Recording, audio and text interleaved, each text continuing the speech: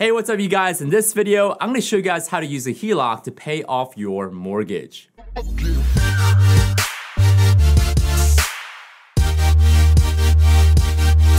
Hey, what's going on everyone? This is Sam Kwok, one of the Kwok Brothers, real estate investor, entrepreneur. And in this video, I'm gonna show you guys how to use a HELOC to pay off your mortgage.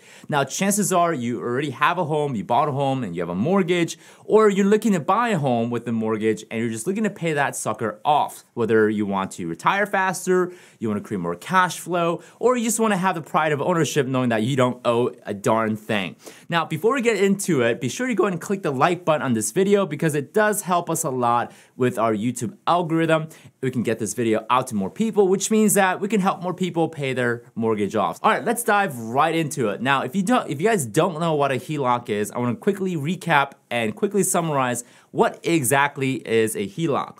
A HELOC is actually an acronym for Home Equity Line of Credit. And the easiest way for me to explain a home equity line of credit is kind of like a credit card that's attached to the equity of your home, which if you guys don't know what an equity is basically your home value, what the fair market value is, minus anything that you owe on that property. So we're gonna basically take an equity, let's say we have $100,000 equity in your given home, and essentially it turns that $100,000 into a quote-unquote credit card that you can go and use to do wonderful things. Now, one thing that I do advise, like many people may tell you, is don't go out there and use home equity line of credit for, to buy a new boat or to go buy a vacation home or a new car. None of those should be a subject matter when it comes to how we use our home equity line of credit. But I do believe that if you use the home equity line of credit wisely in an educated fashion, you can do many great things such as paying off your mortgage or going out there to buy income producing assets such as a rental property. The difference between a HELOC versus a mortgage and why I prefer a HELOC, you'll get to know by the end of this video. But what I love about HELOC is it's open-ended. So what that basically means, guys, is you can go ahead and pay back, reuse, pay back and reuse, just like a credit card.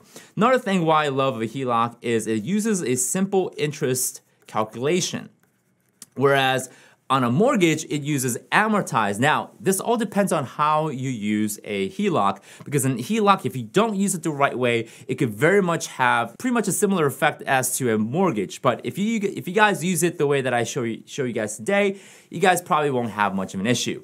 So it does use a simple interest. Basically what that means is because a home equity line of credit is open-ended, meaning it can be pay back, reuse, pay back, reuse, obviously there's gonna be a lot more of transactions of going back and forth. So the banks use what's called average daily interest calculation. And what that basically is, guys, it takes your interest percentage, okay, divided by 365 days, which is how many, the days of the year, times the balance of that specific day. So a mortgage is more likely, if you're not doing extra payments, if you're not doing any other thing with your mortgage, you're just making a scheduled payment every month on your mortgage. Basically, it takes the balance of that month and it calculates the interest for that month, and then obviously that gets applied as your interest payment. Whereas on a HELOC, it takes account for every single day instead of every single month. Now again, just like what I said earlier, if you treat your HELOC almost as if it's a mortgage, it's gonna have a similar effect to that. So balance of that day. So if today, let's say we have $10,000 balance on our HELOC, and tomorrow we have $9,500 balance in the HELOC, we're gonna be charged with two very different amounts of interest today versus tomorrow, because obviously we have different balances for today and tomorrow. To sort of recap, HELOC, open-ended, and it uses simple interest, whereas on a mortgage, it's closed-ended, meaning you can only pay the mortgage and you can never take that money back out, unless you refinance, of course. And it uses amortized interest, which takes a month's worth of balance and uses that as a calculation. And a lot of times, mortgages come, of course, with amortization schedule, which means that you have a 30-year amortization, 15-year amortization, you have that time period until you hit zero on that mortgage. So here's why I love using a HELOC to pay off your mortgage. And there's a couple ways to do this, and I'm just gonna give you two versions of the strategy At the end of this video, I'll also give you guys a free Excel sheet calculator so that you guys can use to basically determine how much money and time you can save using a HELOC to pay off your mortgage. So ideally what you want to do is, and this is the first version of the strategy, it's called the chunking strategy. Traditionally, you guys have been putting your income into a checking account, right?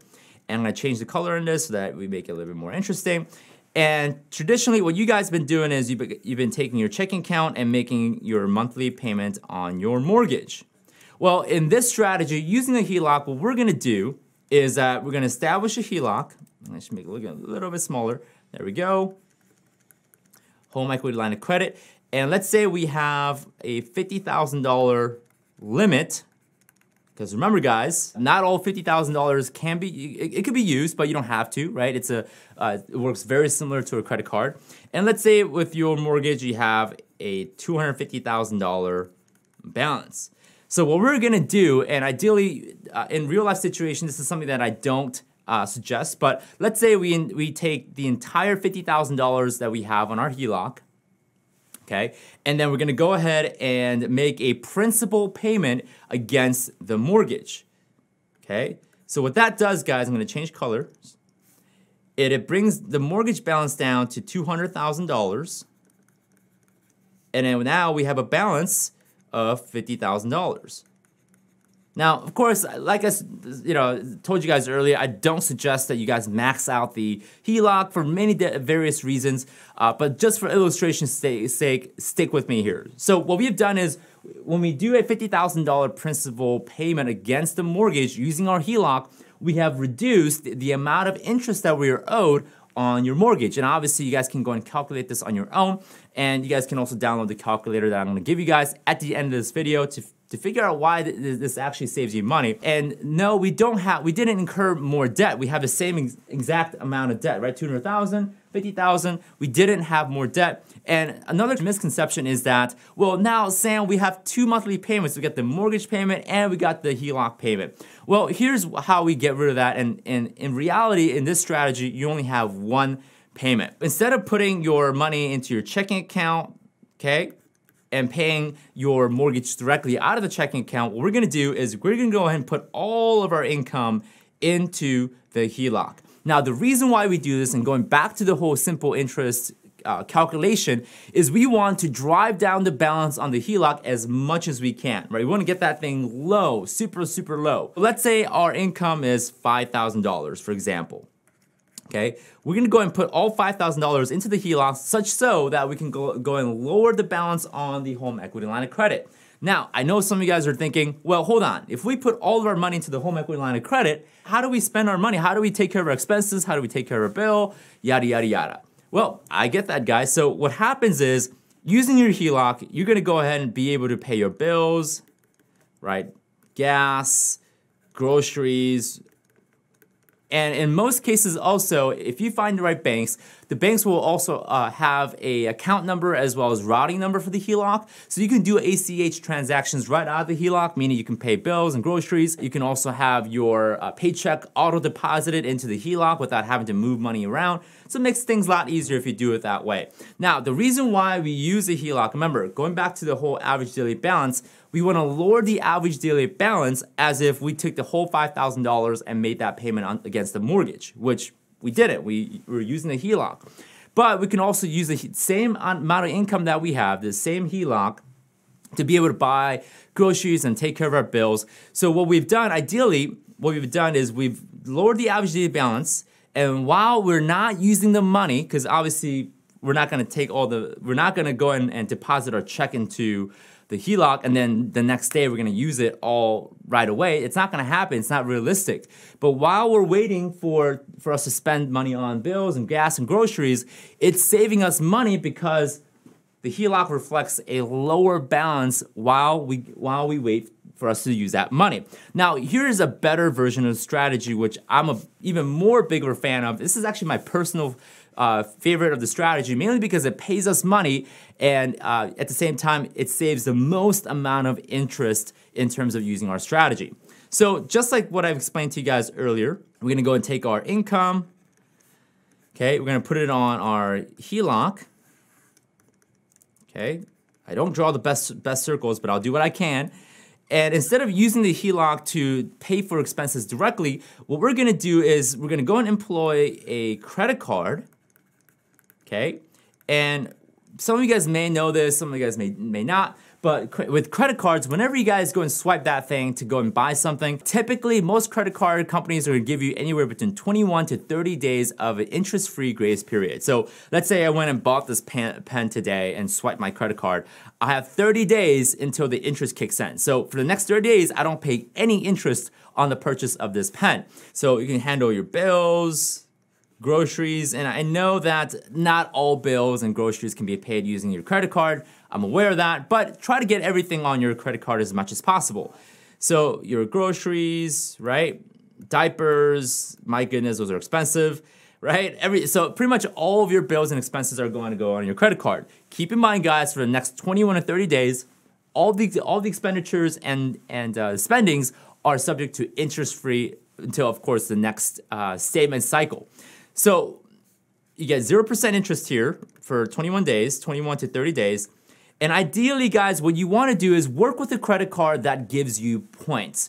And why you want points is obviously you spend money, you want to earn points, and those points could mean travel. You can go to vacation. You can, when you go book a hotel, you can use points, and obviously it'll be out of, you don't have to pay out of pocket. I love my points. I have an American Express card, some of you guys may already know, but I use my points to buy stuff on Amazon virtually for free. And all I have to do is use my credit card to do all my expenditures. Now, here's where the fun part is. At the preferably at the very last day of the month or at the last day of the 30-day interest-free cycle, this is where you're gonna go and take your HELOC and completely wipe out the balance on your credit back to zero. That way you're not subject to any interest on the credit card spendings that you've done. And you're moving the balance back over to your credit card. So what typically happens is, let's say this is the first day of the month and you got your 31st day of the month. Sometimes I know it's 30 days, 30th day. What you wanna do, guys, is you wanna keep the HELOC balance as low as possible between the first day of the month and the 31st day of the month. So ideally, what is suggested, at least from here with us, Kwok Brothers, is you want to take all of your income, your savings, your money, whatever comes into your income, put it into your HELOC on the first day of the month. And you're going to go and use your credit card, do your spendings and expenditures, and of course, at the very last day of the month, this is where you're going to go and actually incur a balance increase on your HELOC. So between the first day of the month and the 31st day of the month, what happened is you're keeping that balance, the average daily balance on your home equity line of credit, super duper low with pretty much all your income, but your credit card sort of acted as a waiting room for your expenses to kick in. And then on the 30th day of the month, obviously your balance goes back up a little bit, but we know immediately the next day, which is back to the first of the next month, we have income going in there to further drive the balance down on the HELOC super duper low. What this does, guys, again, is when the balance is down, interest is also down.